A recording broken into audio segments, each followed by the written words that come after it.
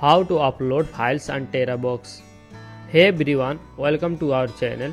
Today I am going to show you how to upload files on TeraBox, the cloud storage service that gives you 1 TB of free space.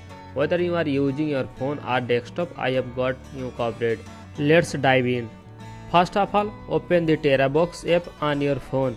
If you don't have it, go ahead and download it from the App Store or Google Play Store. After login, you will see a plus icon at the bottom of your screen. Tap it and then select upload. Pick the files you want to upload from your phone storage and the app will start uploading them automatically.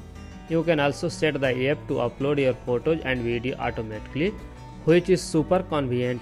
And that's it. Uploading file to TeraBox is quick and easy. Whether you are using the web browser, mobile app or desktop client, you have got all the tools you need to store and access your files securely.